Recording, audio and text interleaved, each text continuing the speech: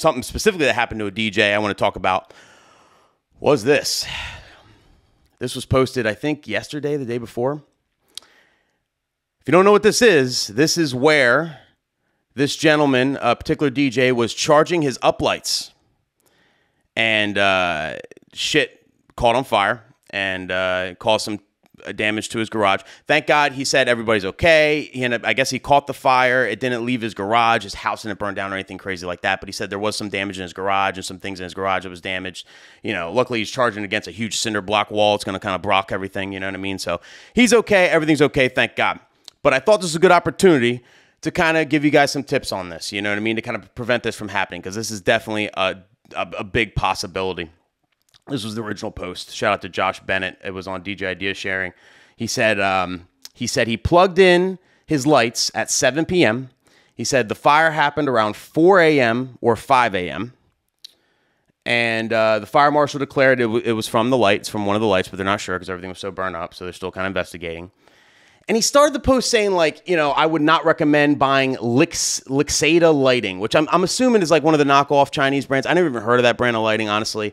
But he said they work great, everything else, but then they burnt down, you know. And I don't know enough about the story to like say like whether or not he did anything wrong per se, because I don't, except for one thing. But I just want to give you guys tips on uplighting, how to charge them the correct way, how to prevent this sort of thing from happening so it doesn't happen to you. Because at the end of the day, we're dealing with batteries here, and it could happen, in my opinion, with any uplighting. I mean, even the name brand stuff, I feel like it could happen with. So I'm going to give you some tips on this. Number one,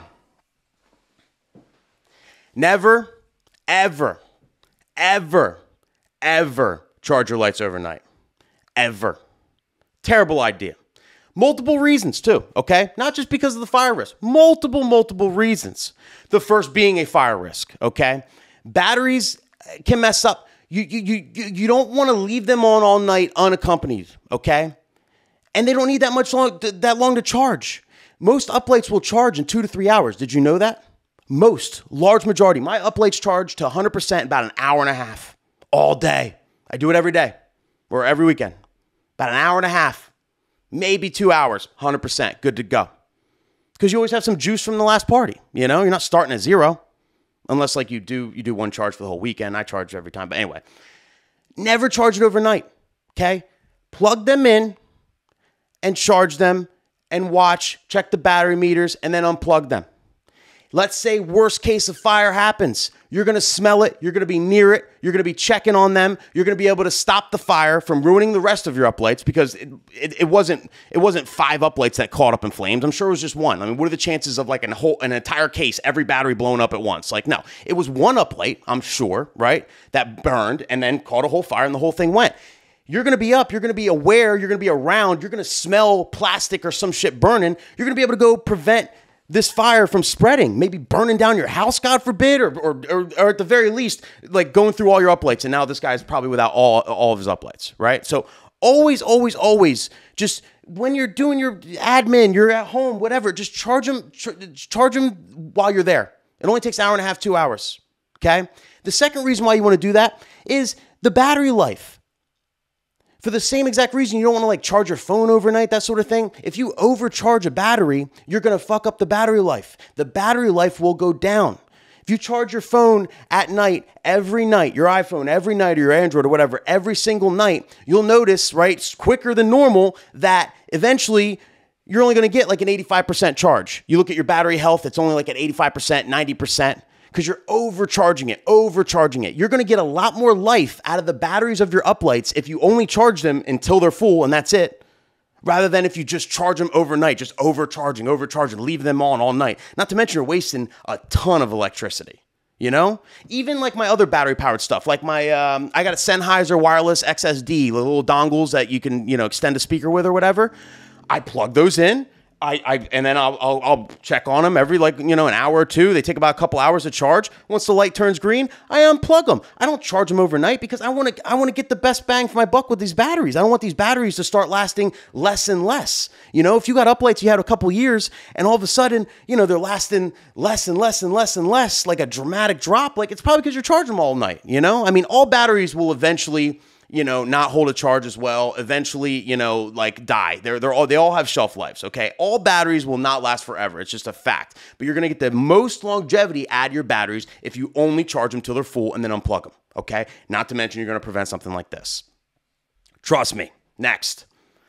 Leave the lids open when you're charging them. If you're charging them in cases, right? We all have like different cases, different setups. Leave the lids open. Do not charge them with the lids down. Ever. No matter what kind of light you have, do not do that. These batteries are charging. When batteries charge, they produce heat. They get hot. If you have the lid down, that heat is going to get trapped in there. And that can create a really hot situation in there. You're hotboxing your batteries, essentially. All your uplights. And if it gets a little too hot in there, shit could happen. It could cause a fire. Like that's another way you can cause a fire. So do not close the lid when you're charging them. Make sure the lids are open as you're charging them. Always, always, always. Next is use as many circuits as possible. Now, everybody has different houses and stuff like that. So, you might not have a different circuit for all 4 of your boxes, right? Maybe put 2 on each circuit at the most, but you're going to be drawing a lot of power. These things, when they're charging, they draw a lot of power. I know for a fact because when I go to charge it at a wall and then I have my power conditioner plugged into it, my voltage will drop 3-4 at least. I'll be at like 120. That shit will drop down to 116, 115 at least with one box charging. You know what I mean? You want to charge them on separate circuits. If you overload one circuit, obviously a circuit breaker can break and all that, but that can also somehow cause an electrical problem or electrical fire if you overload a circuit and your breaker, you have old electricity. I'm not an electrician. I don't know exactly, but I know for a fact that you want to separate these things because you're going to have electrical problems, okay? And this is just preventing more bullshit. So you have to keep separate circuits for these. If you have an electrician friend or you are an electrician, I know DJs that have in their office set up where they have like 9 circuits on one wall and they just charge all their uplights, bang, and you're good to go. Like that's the ideal situation. If I can be honest with you, what I do, a lot of the time, if I don't have time to charge them during a week or whatever, I'll just bring them to the venue. I'll charge them at the venue.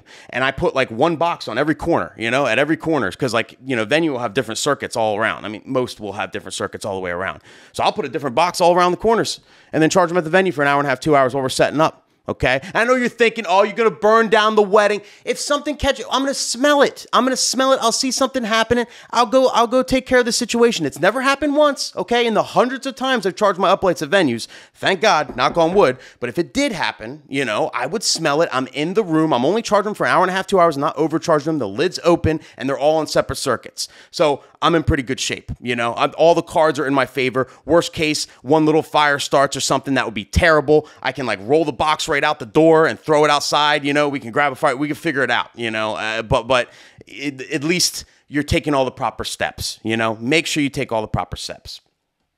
And I figure this is an interesting time to kind of talk about, Chinese versus name brand uplights. I don't really touch on this too much. It's like, it's a taboo subject, right? And it's a tough thing. And I'm going to give you my honest opinion on it, okay? Because I know, like, a lot of DJs are like, oh, they hate, like, they think it's just such a bad thing with the Chinese thing. And it is, what I mean? It doesn't really help, but that's what, that's what they do out there. In Asia, they knock everything off. You ever been to Canal Street in New York? You go to Canal Street in New York, they have all their shops and everything. All you got to do is be like, hey, where's the good stuff? Ask any of the shops down there, where's the good stuff? He'll bring you to a back room. You might think you're being murdered, but you're not. He'll bring you to a back room, and he'll bring you to a room filled with knockoff Louis Vuitton, Coach purses, any type of fancy brand name thing you ever wanted, just the greatest knockoffs of all time. They knock everything off, right? And they make mad money doing it. They got a crazy manufacturing thing over there. That's just what they do. We're never going to stop them, right? A lot of people don't like the whole, the Chinese versus name brands thing. They're like, you got to use the name brands. They're better. But like for me, in my opinion, I really think they're really similar. And it's tough because they're knocking off the technology. It's pretty much the same thing. But for whatever reason, because of how we manufacture, whatever the costs are here, it's literally 3 times as much for an American Light. And I don't care who you are. I don't know one DJ. Think about your favorite wedding DJ on earth, okay, that uses uplights at a wedding. Your favorite one. Think about it. Just name what name came to your head. I promise you he uses Chinese uplights. We all do. I have Chinese uplights as well, okay? Because it's just more cost effective. They last a long time. They last years and years and years. They work great. You know what I mean? It's sketchy buying them or whatever, but like they work great. They're good lights. So why pay 3 times as much? You know what I mean? Like, I don't think, like, he blamed this on the Chinese uplights. I don't think, batteries can go wrong on name brand stuff too. And what's the difference then? Okay, so I bought all name brand lights, all name brand uplights, and then something goes wrong and they catch on fire. Like, what's the difference? Can I, like, sue them? Maybe? I don't know. Like, I don't think so.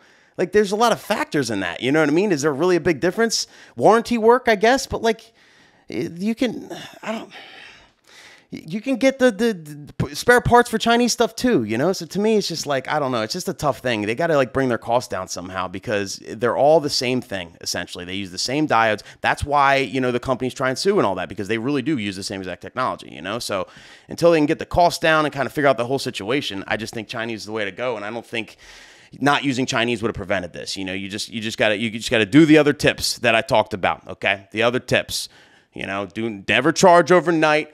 Leave the lids open while charging and use separate circuits, okay? And take care of the lights. And that's it. And you'll be in good shape. You'll just be in good shape.